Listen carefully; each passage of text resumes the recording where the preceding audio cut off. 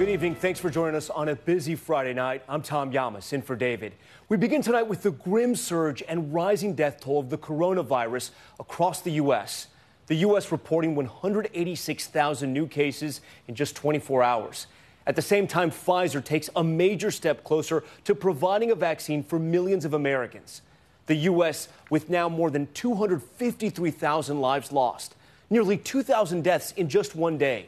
Hospitalizations on the rise in every state, a record high of nearly 80,000 patients.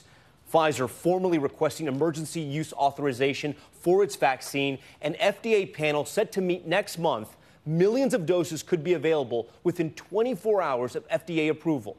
Staggering images of long lines, millions rushing to get tested before Thanksgiving, people waiting for hours at Dodger Stadium in L.A., California with a new daily record of 13,000 cases, a curfew going into effect this weekend.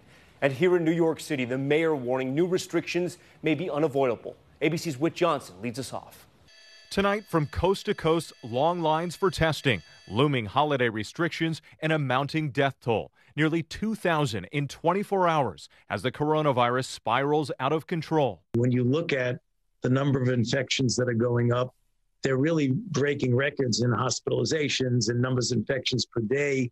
But today, the first vaccine nearing the finish line. Pfizer and its German partner BioNTech officially applying for FDA emergency use authorization. The government has already stockpiled 40 million doses from Pfizer and Moderna.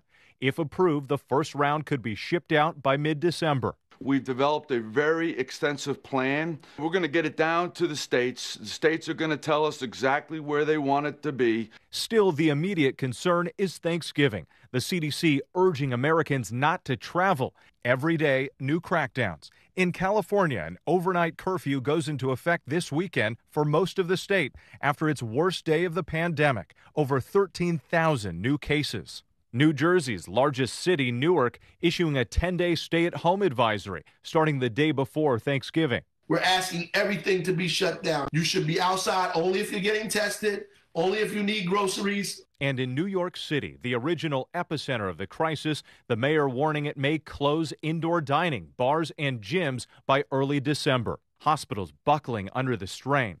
Half of all states in the U.S. reporting massive staffing shortages. Nurses in New York City marching from a hospital to a nearby cemetery, demanding more staffing and PPE. We are here today because we are sounding the alarm. We are about to face the second COVID crisis in the Bronx, and we are not ready. In Indiana, respiratory therapist Amber Hodges has watched about 20 of her patients die from the virus. They crash so fast that you don't even have a time to really think about what you need to do. It's just easier to keep going than take a break for yourself than to let your patient suffer. Nurse Carrie Wegg nearly lost her own life to COVID. One of my coworkers got it, and she died. She died. But Carrie got a second chance, receiving a double lung transplant. I'm hoping my message as a nurse who didn't expect any of this can get out there and bring it home to people who don't necessarily want to wear masks or want to isolate themselves or quarantine. This is real. And tonight, the FDA has just announced a public meeting about Pfizer's vaccine on December 10th. This is a chance for FDA scientists and public health officials, part of an independent advisory committee, to ask Pfizer questions about their vaccine and review the data. After that, they will make a recommendation about how to move forward.